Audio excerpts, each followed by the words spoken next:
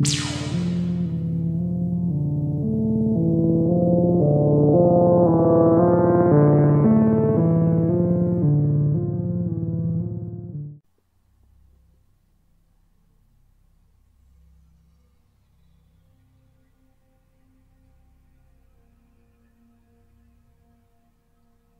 have had 2 premonitions up to now. Both happened in 1992, a long time ago, but a year full of disasters in the Netherlands. In both dreams, I was standing in front of a window, observing the disaster unfolding. These dreams were also so vivid that I can still remember them in clear detail. The first one was that suddenly, I was in an office looking outside overlooking a chemical factory. I immediately knew that it was the Sindhu factory nearby. Suddenly, one of the reactor vessels exploded, setting the whole of the factory into flames. A few days later, on July 8, 1992, it did indeed happen. A trainee operator used the wrong recipe for the process. The reactor vessel overheated. The company brigade started cooling the vessel down, but to no avail. The vessel exploded.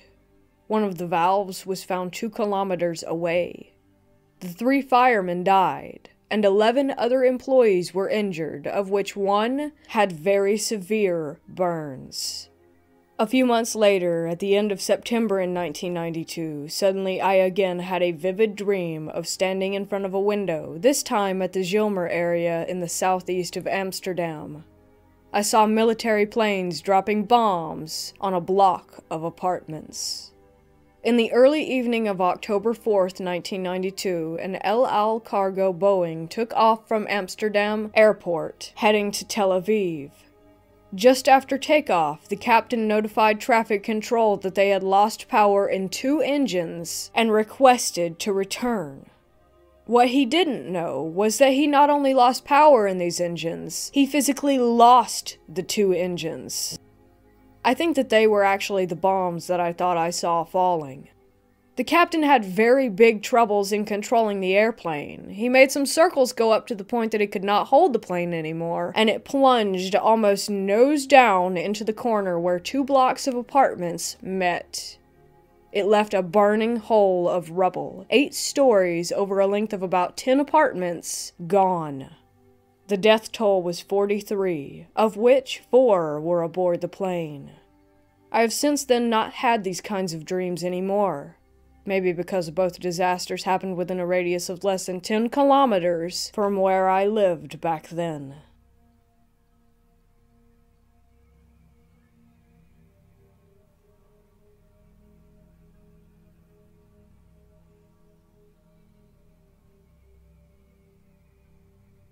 This may have been a huge coincidence, but last January I applied for my grandfather's military service records.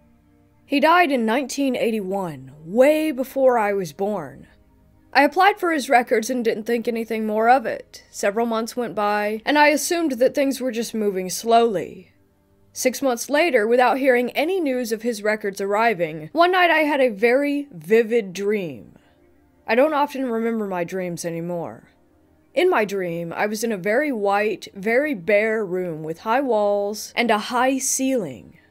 On a small table in front of me was a box, and inside was my grandfather's military service history.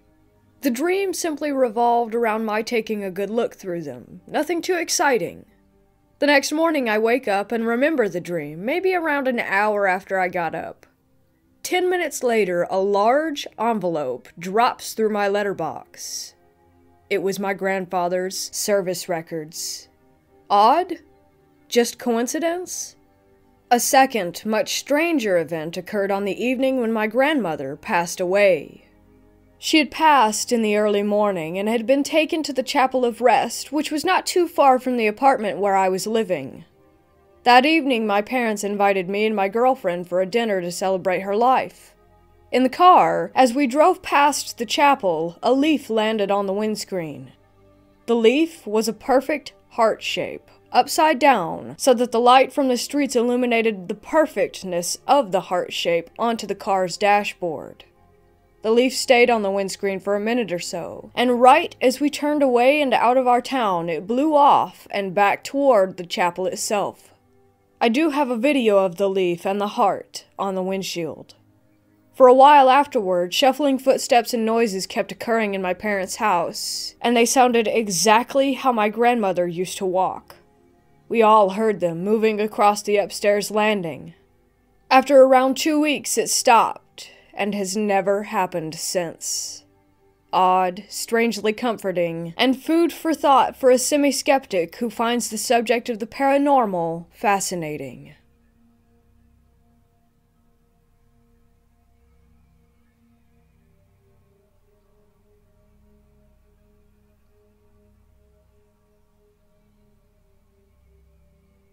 During the past few years, my gifts of clairvoyancy have developed further, which has created some moments where I truly have questioned my sanity. Former teachers of mine have communicated to me from beyond their grave. 2 of them have led me to where they are buried, and I have predicted 3 district deaths. The first teacher to come through was actually a nurse from the local school, followed by my 6th grade social studies teacher. I was aware that the nurse had passed away in 2012, so I wasn't surprised when she came through. However, I was unaware of the second one passing, and immediately went into denial mode. Eventually, through clues via dreams and meditation, I was able to locate her final resting place. I went from being in denial to being absolutely speechless. I followed the clues that she gave me, and there I was, at her grave. It was at that moment that I realized that what I was dealing with was reality, and that I was not losing my mind. The creepy thing is the numbers of her plot are the same as the numbers in the school district where she taught. As I was visiting her on March 1st, 2017, I had a flash or image prediction about another former teacher passing away, and they would be buried in the same cemetery. On March 6th, another one of my 6th grade teachers passed away, and a few days later they were buried in the same cemetery. The process repeated itself, and he led me to where he is buried. That isn't the only death or dreams, visions that I've had. I've had 2 others. One was in December of 2016, hours after the teacher passed away, and one was in June 2017, 6 months prior to her passing. There seems to be no time structure when it comes to dreams or visions, and the time of passing itself. It ranges in hours after to 6 months before. A couple of months ago I had another dream, and while nothing has happened as of yet, I am very concerned.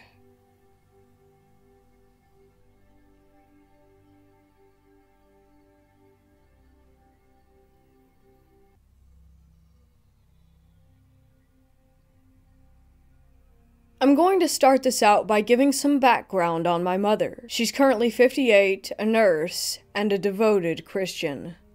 Other than the occasional drink, she doesn't do anything to alter her mind. This story begins one day when my mom laid down for a nap. The way she described it, she wasn't asleep, but she began to see a video of sorts repeating in her head as soon as she closed her eyes. She saw a young teenage girl dressed in a schoolgirl outfit, floating away in a boat and waving. My mom could feel her emotions, her sadness and worry for her grandmother as she said goodbye. She could feel that this girl was going to a peaceful place. As well as this, she saw a calendar turn 3 times. This vision repeated itself once or twice, until my mother came to. She thought it was a vision of our family friend Shannon, but it didn't look quite like her. Later on, during the month of March, there was a shooting at a local rave. Shannon's younger sister was shot and killed. She was wearing the exact schoolgirl outfit that my mother saw her in during the vision. The fact that it happened in March means that the calendar was a warning of what was to come. We are unsure of why exactly my mom was meant to see this, but we were able to provide some comfort to the family by letting them know that she was somewhere safe and peaceful.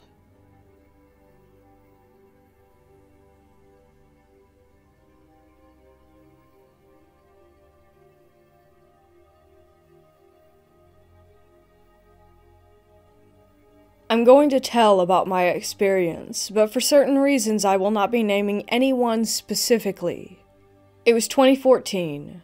I was 13 years old at the time, and my great-grandmother was in a nursing home as her mental health had started to slip and as my great-aunt and uncle couldn't take care of her anymore. I remember the last time that I had seen her in person. It was a sunny January afternoon, and me, my parents, grandparents, and my aunt and uncle had decided to talk outside as opposed to the sad, depressing clinical interior of the nursing home. Despite my great-grandmother having memory issues, she recognized me right away and told me specifically hello. It's March of 2014, and during the night, I'm having memory flashbacks of things that me and my great-grandmother used to do, like stringing long strands of old-fashioned buttons, or the time I had my first ever garden-grown tomato raw, sitting on the porch swing with her while my grandfather worked in the field.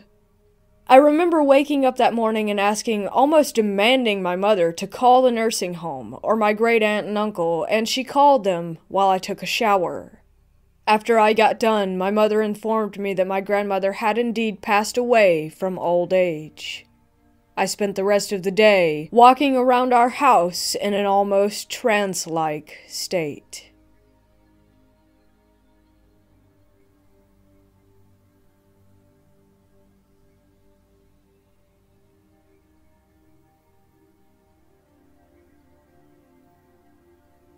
For a little background, my mother has been in a long-term nursing facility since March, with some serious but stable health issues. Then there was a virus outbreak in her facility, and she was diagnosed with it.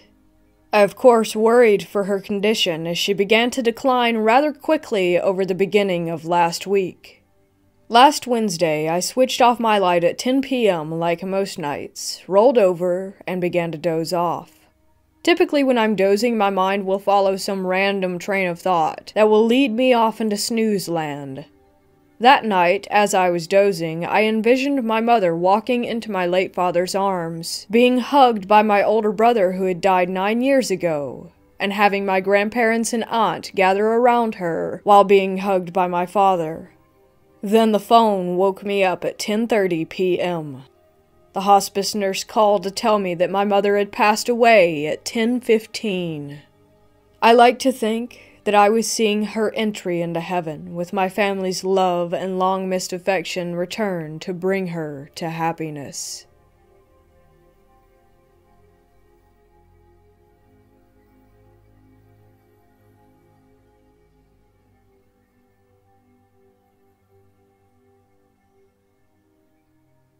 A few years ago, I was still in high school, and out of my own curiosity, I tried to lucid dream. I started recording dreams for a month as soon as I woke up. I had all of them written out on a big notepad, but I never really got it to work. Anyway, one night I had a dream where a friend came to me right before I woke up, and the only thing that happened was him telling me something bad is gonna happen soon. A few days later, I completely forgot about this, but the same friend in real life keeps acting really just down in the dumps. I ask him what's wrong, and he said it's just a bummer because his uncle had a heart attack and he's worried about him. To add to it, I get a call later that day telling me that my uncle also had a heart attack on the same day and died. At that point, I had to break this weird story to him. Premonition? Or just pretty creepy coincidence? He believes the story, even though I would have been skeptical.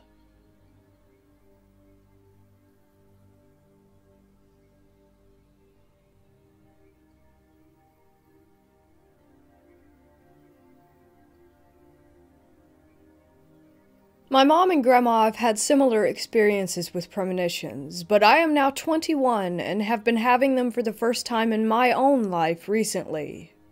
A few weeks ago, I had a very vivid dream about my childhood best friend who I haven't seen or spoken to in years, and I woke up the next day to find out that she had committed suicide. Then this past week, I told my boyfriend that I missed our old coworker, who we also haven't seen or spoken to in a few years. And come to find out, he suddenly dropped dead about 15 minutes before I had made that comment. Today I took a nap and had another very vivid dream, very lucid, about my high school boyfriend. And now I'm a little bit freaked out, and I'll definitely be watching his social media over the coming days, hoping that this has just been a weird coincidence.